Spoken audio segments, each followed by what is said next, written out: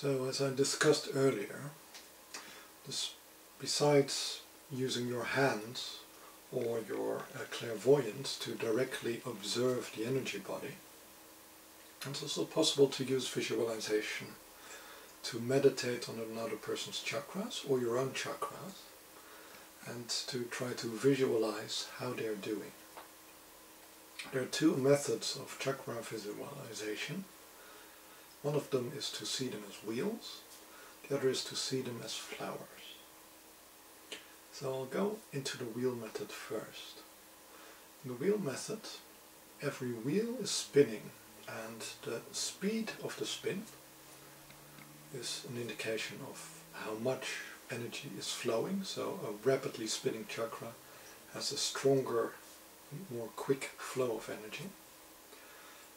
The direction of the spin, clockwise or counterclockwise, indicates if the energy is more flowing outward or more flowing inward.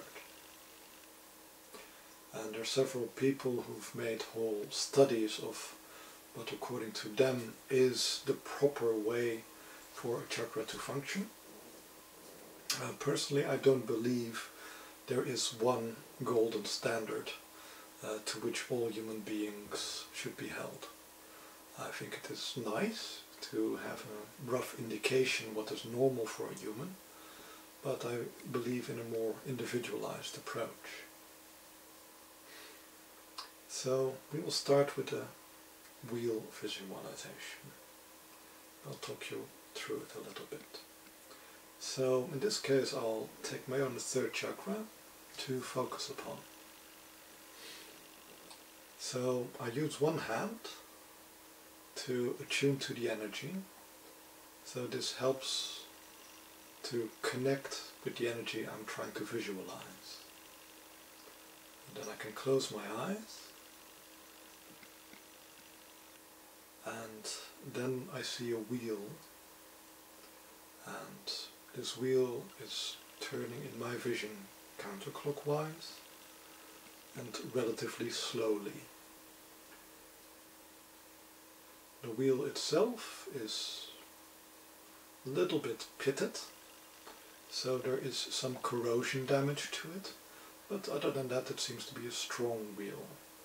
So the vision I'm getting is showing that there is some wear and tear on the chakra, but it's basically a healthy chakra, but operating at a very low capacity.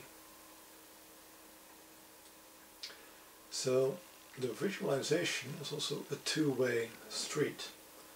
So I'm picking up the energy is translated into an image, and I use that image to become aware of the energy. And by changing the image, it's also possible to try to change the energetic reality. So I go back to the image of feeling this wheel,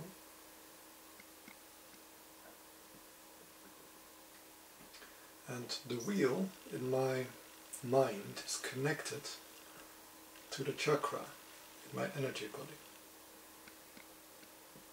And now I'm visualizing in a way that I'm pushing the wheel and that it starts to turn, to spin more and more quickly. And as I'm visualizing this wheel becoming more and more strong in its rotations, I also feel that there's a little bit of pressure building up in my belly, as the chakra is also starting to send more energy, and it starts to widen itself. So I feel the base of the chakra becoming wider as it changes shape to accommodate the extra energy which is now moving because of the visualization. So the visualization can be used to see the chakra, but also the visualization can be used to change the chakra.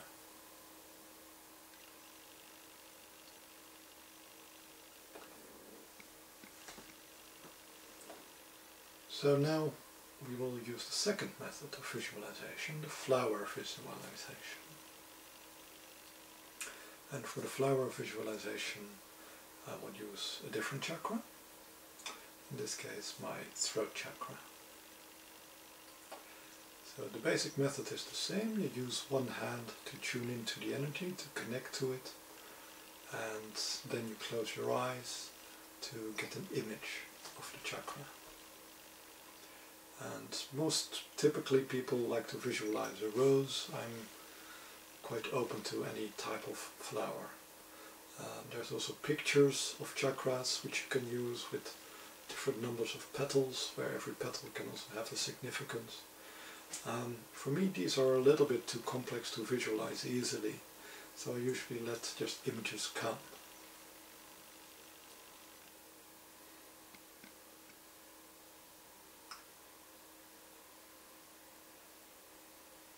So the image I get is of a flower which is not completely open but not completely closed either. It's a half open chakra, half open flower,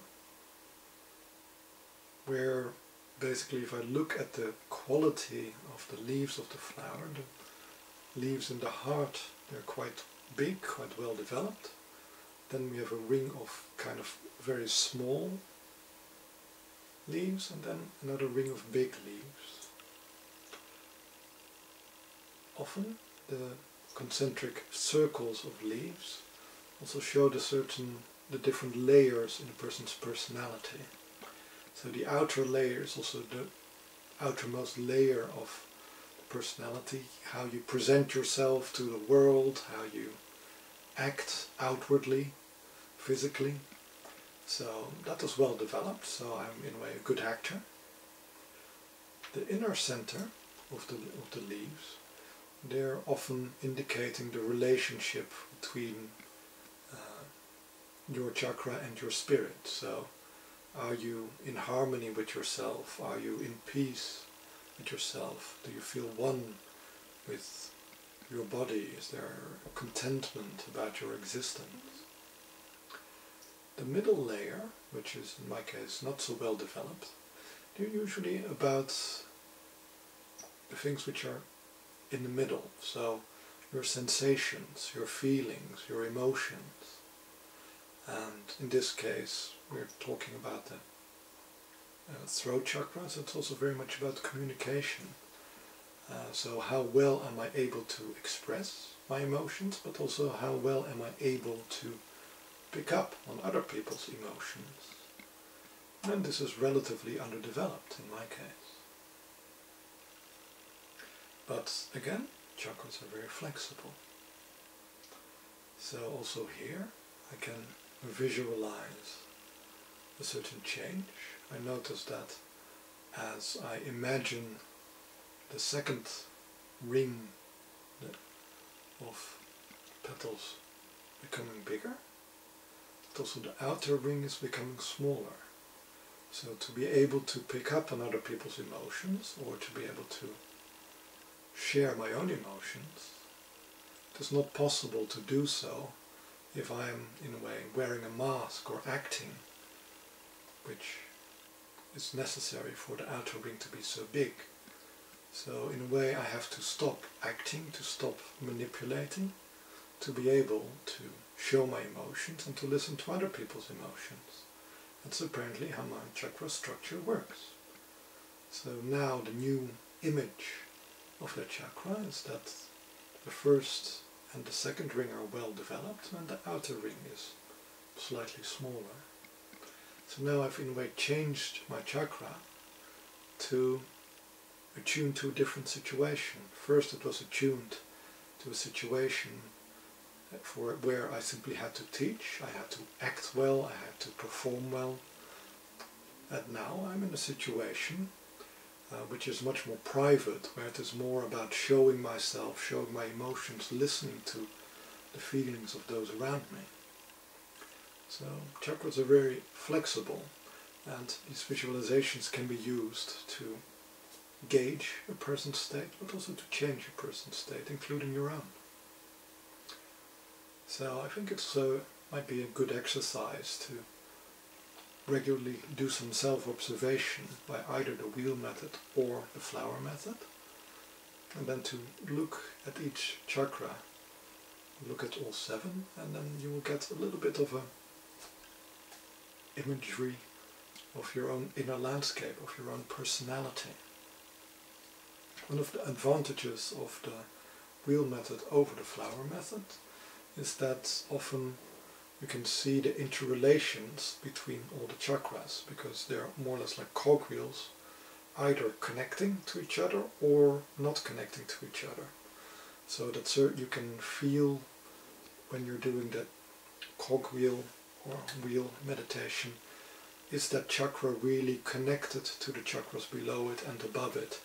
Is the impulse really being carried all the way through your consciousness? Or are there blockages between the chakras where you're not listening to yourself? And this is one of the advantages of the wheel method. The advantage of the flower method is that you can see really the different layers very easily. Really the relationship with the self, the relationship with your own thoughts and emotions, and relationship with the outside world. And another advantage of the flower method is also that you can see where it might be damage or disruption, which can be on the left hand side, right hand side, top, down, and more towards the center or more towards the outside of the chakra. So you can very finely pinpoint what areas of a chakra might need some healing, might need some help using the flower method. So, thank you for listening and good luck with your visualization.